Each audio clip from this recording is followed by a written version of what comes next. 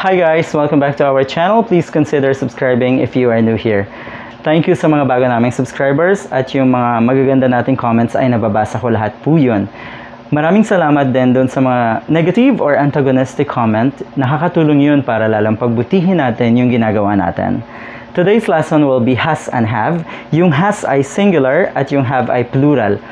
Etong dalawang to ay pwedeng maging main verbs at pwede ring helping verbs.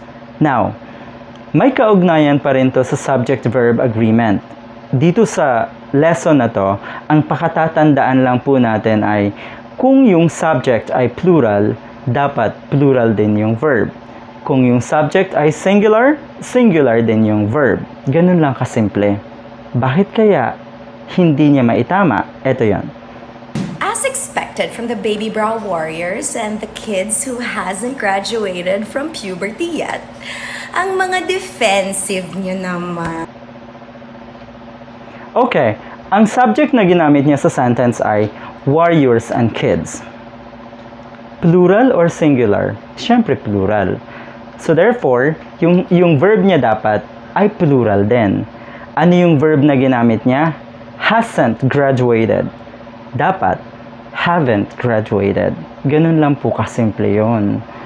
Ulitin ko lang, yung has ay singular at yung have ay plural. Etong sentence na to ay present perfect tense. Hasn't graduated ang ginamit. Has ay helping verb at ang main verb ay graduated. Ganun lang kasimple. Wala na sanang yet sa dulo ng sentence kasi yung yet ay ginagamit lang when you are expecting something to happen very soon at a very specific time. Halimbawa, 12 o'clock normally, ang tao ay or tayo ay nagla-lunch. Pero hindi pa ako kumakain ng lunch. At magti-12 noon na.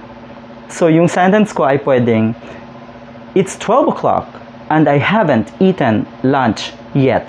I am expected to eat at 12 pero hindi ko pa nagagawa. My specific time and it is expected very soon. Ganun ang paggamit ng yet. Dito sa sentence niya, hindi na kailangan yung yet kasi walang expected time na yung mga batang yon ay gagraduate sa puberty stage na sinasabi niya. You all have a good day. Thank you.